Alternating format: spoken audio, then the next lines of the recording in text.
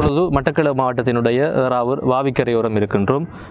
இங்கு பலர் தங்களுடைய சீவனோபாயத்துக்காக மீன்களை பிடித்து வாழ்ந்து கொண்டு வருகின்றார்கள். அவர்கள் தற்பொழுது ஒரு பிரச்சனை எதிர்நோக்கி இருக்கின்றார்கள். அவர்கள் வளர்ப்புக்காக தங்களுடைய வலைகளுக்குள் விட்ட கொடுவா மீன் இறக்கின்றதாக அவர்களுடைய முறைப்பாடு இருக்கின்றது. நிறைய மீன்கள் செத்திருக்கின்றது.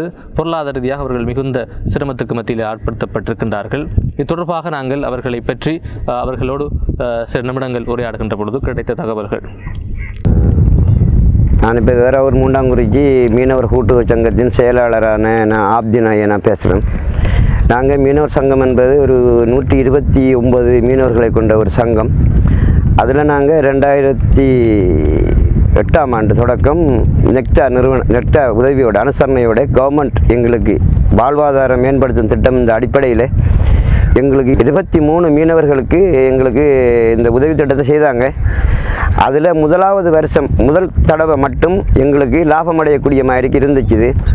அதே போல் ரெண்டாவது கட்டமும் நாங்கள் கொடுவா விட்டோம். அதுலேயும் எங்களுக்கு இந்த வயல் தண்ணிகளால் தண்ணி மாசுபட்ட காரணத்தால் எங்களோட மீன்கள் எல்லாம் செத்து அழிஞ்சு நாங்கள் அதுலேயும் லொஸ்ட் ஆகணும். அதே போன்று இந்த ஆண்டும் நாங்கள் 3ஆம் மாதம் 27ஆம் தேதி 9500 கொடுவா இந்த 23 மீனவர்களும் விட்டோம். அந்த கொடுவா விட்டத்தின் அடிப்படையில் இதுவரையில் எங்களோட மீனவர்கள 24 மீனவர்கள கூட்டிலையும் இருந்து கொஞ்சமாக செத்து 11 மீனவர்கள கொடுவா முத்தாக அழிஞ்சு வைத்தது. மிகுதி 12 பேர் கொடுவா குட்டி மட்டும்தான் மிச்சப்பட்டிருக்குது. இந்த 9500 மீன்லையும் இப்போ தற்போது இருக்கிற 1650 கொடுவா குட்டிகள் மட்டும்தான் இப்போ எங்கள்கிட்ட கைவசம் இருக்குது.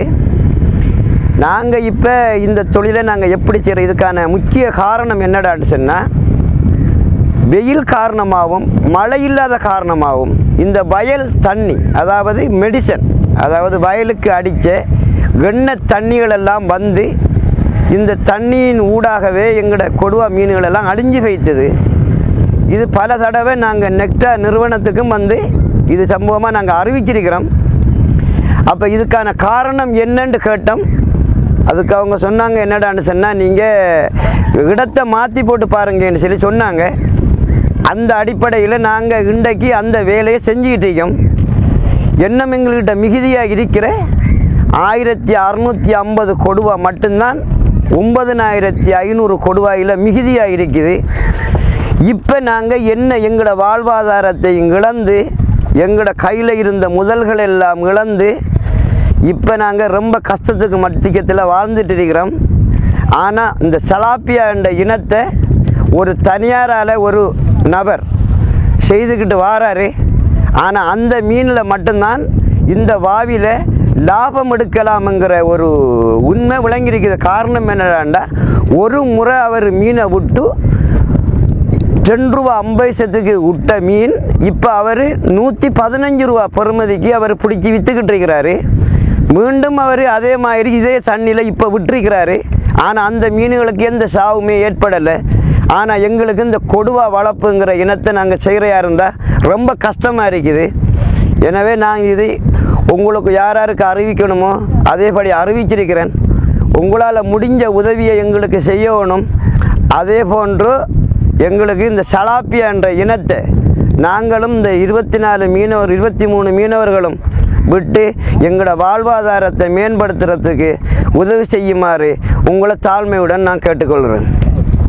நான் ஏறாவூர் மூண்டாங்குறிச்சி மீனவர் கூட்டுறவு சங்க தலைவர் பேசுகிறேன். நெட்டா நிறுவனத்தால் எங்களுக்கு 23 பேருக்கு உதவி செஞ்சது கொடுவா வளர்ப்பு திட்டத்துக்கு.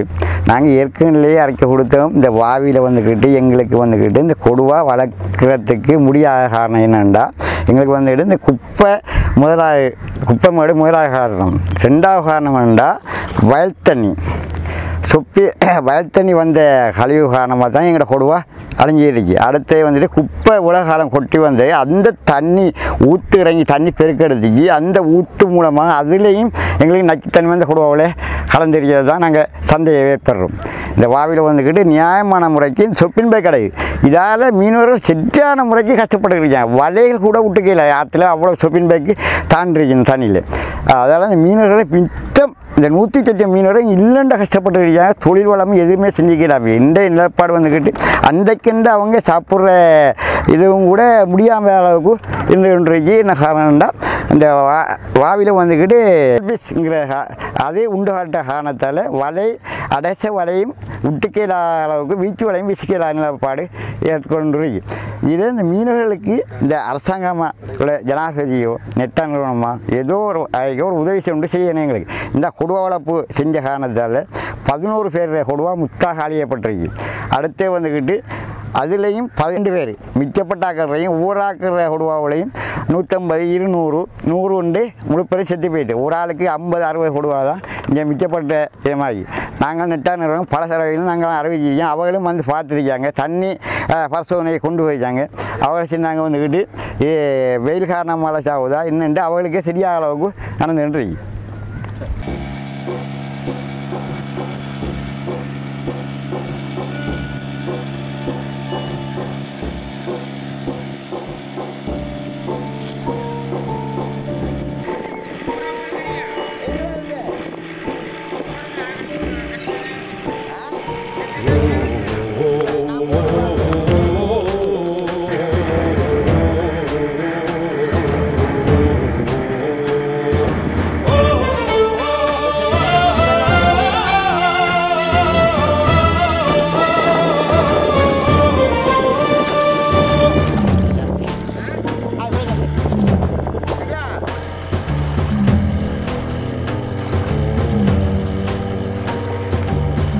இவ்வாறான பல சுவைமிக்க வீடியோக்களை தொடர்ச்சியாக பெற இன்றே சப்ஸ்கிரைப் செய்யுங்கள். டேஸ்ட் கடை.